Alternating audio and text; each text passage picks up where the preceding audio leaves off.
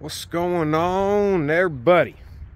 So, just got this delivered a little bit ago. Pretty sweet. So, this is a decent sized unit. Probably about, I don't know, maybe 6.5, 7 feet long. So, it's decent. Got a single sealed unit in there. Nice big meaty guy. And something else that I've been waiting for is this simple little piece of steel right here. And I'll show you what we're going to do with that too. We're saving. That's going to be used on a little project, so probably have to take that off and throw a little bit of paint on it or something. So yeah, we'll get into this and get some good scrap, some mo-cop, mo-money.